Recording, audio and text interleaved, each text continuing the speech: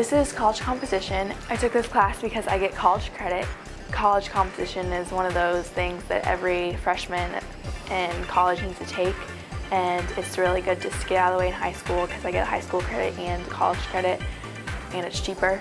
You get a lot of personal time with the teacher, and you get to know everybody in your class. In this class, along with the grammar and just the English skills, we incorporate literature and the themes that are throughout history in different works.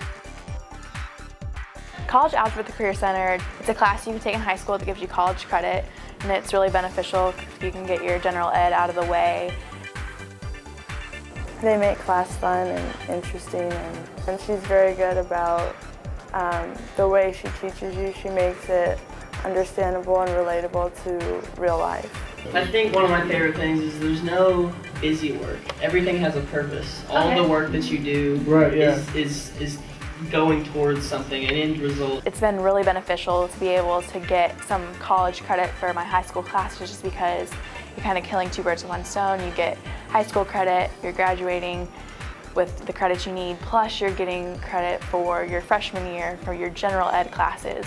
For all the classes I'm taking at the Career Center this year, I'm going to have 15 hours of college credit.